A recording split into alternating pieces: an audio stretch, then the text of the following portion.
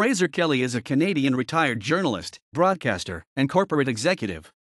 Kelly was born and raised in Toronto and was educated at the University of Toronto, graduating with a degree in political science and economics. His career as a journalist began with the Toronto Telegram in 1961, where he worked as a reporter and then columnist and ultimately the newspaper's political editor until the Telegram's demise in 1971. He then joined CFTO TV in Toronto as its political editor and host of Fraser Kelly Reports and a political affairs program hour along with co-host Isabel Bassett.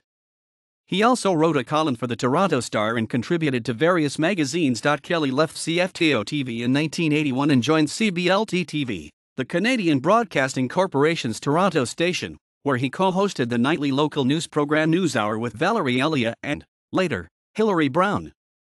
And also hosted a public affairs show, Fraser's Edge, with Susan Ormiston. He retired from broadcasting in 1986 to found Fraser Kelly Corp World, a firm which consults businesses on communications, media relations, and crisis management. More recently, he has sold the company, now called Corp Word, but remains with it as senior associate. Kelly has written and or edited 3 books on Canadian politics and served as adjunct professor at the Graduate School of Journalism at the University of Western Ontario. == References ==